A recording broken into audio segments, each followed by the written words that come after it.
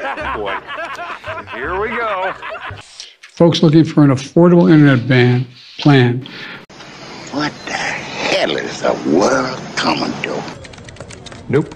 Nope. But we don't just need more money for vaccines for children eventually. We need more money to plan for the second pandemic.